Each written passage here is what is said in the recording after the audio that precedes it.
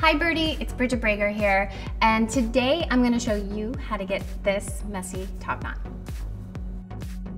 First and foremost, texture. You want to add more. If you have a little, if your hair is clean, you definitely want to get your favorite texturizer. Mine happens to be Herbal Essences Bio-Renewal Volume Spray. It does what it says. It beefs up the hair. It adds texture and body and volume, and it also absorbs any oil you've been sleeping on. So once you've got your texture in there, just kind of shake it out. And from there, it's all about position.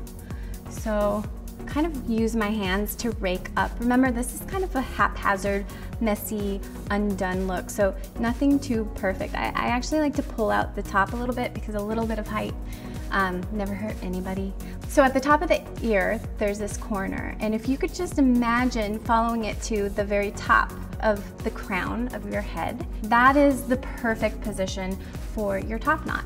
So I'm using a hooked elastic, as they do for every ponytail, or top knot that I do, especially with thick hair, but it works well with really fine hair as well. So once you've hooked your elastic, you'll kind of just pull out the pieces. I'm just squishing the hair between my fingers and pulling down toward the face. And what that does is just allows your hair to stay tight in certain places and then come loose in other places. And that's how you get the texture of a messy top knot. And I like to kind of pull down a couple pieces around my face, framing.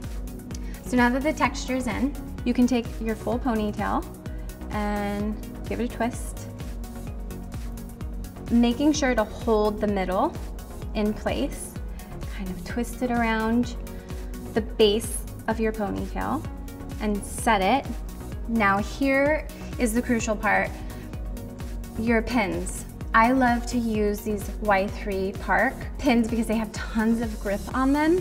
I always like to start pinning where the ends of my hair fall in the updo or the style, or in this case, the messy top knot. So there's one. And then I like to secure one just in front. This is kind of our foundation. And stick it in. As you can tell, they're gone, they've vanished. So once my hair is pinned in place and it's not moving from the base, that's when you kind of go to work and you pick your favorite hairspray, or you can come back through with your dry shampoo and maybe pull out a little bit more hair and get a little more texture going on in there. So great, my texture's set. Now the option is, do we add a hair accessory? I don't know. Could. Or is it have some pieces kind of come undone? That's an easy fix. You just pick up your small hairpins. I like to kind of comb with my hairpins. I see a lot of artists do this. It's great, just kind of get everything in place. Again, everything is supposed to be haphazard, so just stick it in right there. And once it's set, you'll just really quickly go over with your hairspray to hold the look in place.